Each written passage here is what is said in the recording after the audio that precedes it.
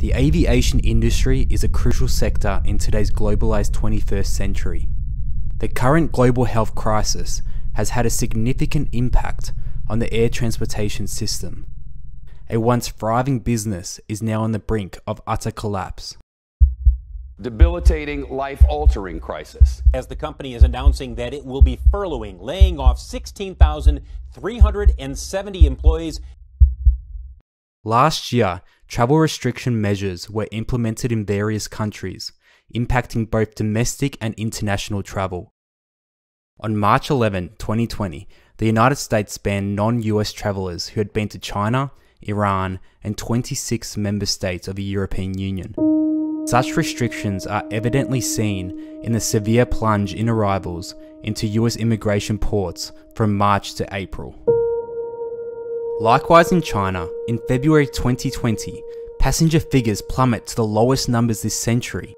The number of passengers carried for the month falls by more than 80% across the board.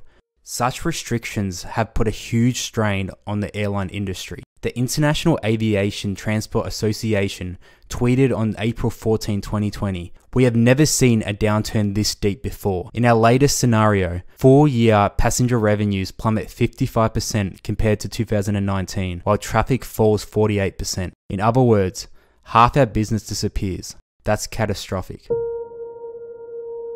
In April, the IATA predicted a loss of revenue in North America to be minus $64 billion USD in comparison to 2019. On average, the airline industry has experienced a decrease in capacity of roughly 60 to 80% at major carriers. CEOs of major airlines are expressing deep concern over the future of the industry. I think that if this pandemic spreads further into the near future, that the recovery could be even beyond 2024. Emirates, one of the largest international airlines, have felt the impact of the crisis, with its CEO stating that they have never seen such a huge crisis in his lifetime. Dubai Airport, the major hub of Emirates, reported a 70% slump in traffic last year. Likewise, London Heathrow dropped about 73% in 2020, and Frankfurt Airport posted an astonishing 81% drop in passenger numbers in January 2021.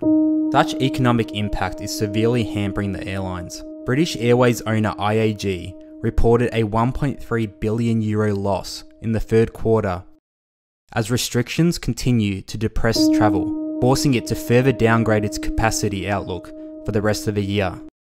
Carriers in Africa and Latin America are at most risk of utter collapse within the next 2 years. The crisis has significantly hit airlines that have virtually no domestic travel.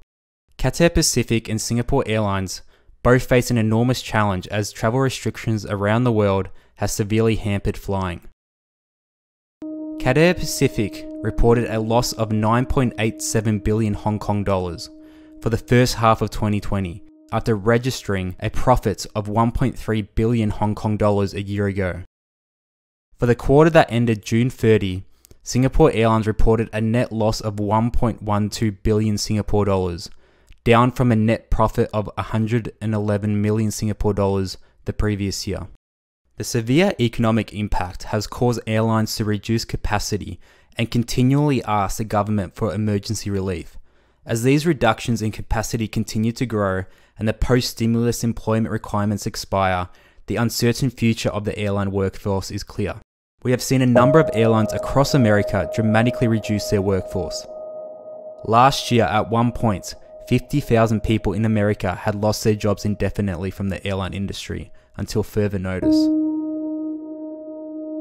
In December, US carriers began the complicated process of calling back 32,000 workers that they furloughed, a condition which struggling carriers needed to comply with to receive $15 billion in additional federal payroll support.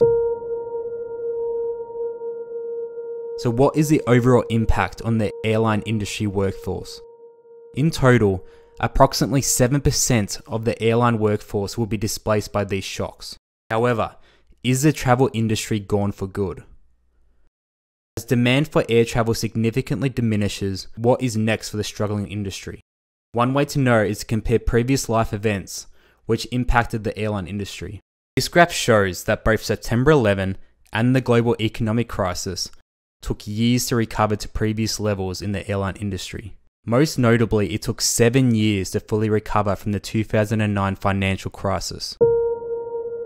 With the current crisis arguably causing a much larger impact than that of 2009, a full recovery in the airline industry may very well take upward of 7 years to reach pre-crisis levels.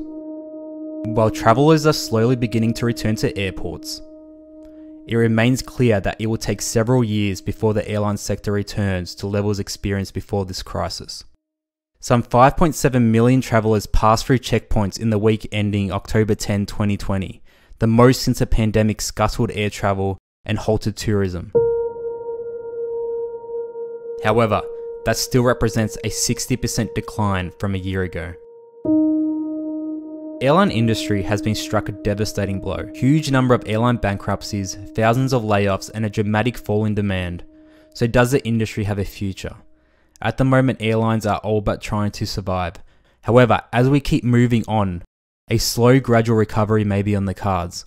However, people will travel again, although reaching previous levels will take several years, at least.